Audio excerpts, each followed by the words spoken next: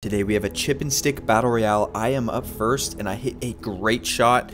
The current reigning champion Sedona, fresh off her rookie victory, hits a good shot, but I am through to the next round. Cannon wants to get himself back into the winner's circle and he puts it just outside of Sedona's. Brooke up last. Can she beat Cannon and move on to round 2? No, it's just outside. Brooke is out after round 1. On to the next round here. Sedona just putting on an absolute stellar performance. What a fantastic shot. She is just feeling it.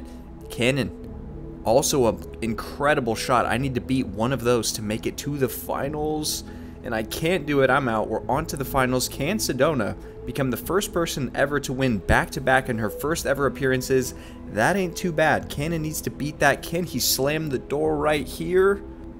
No, he cannot. Sedona rewriting the history books. 2 back-to-back victories.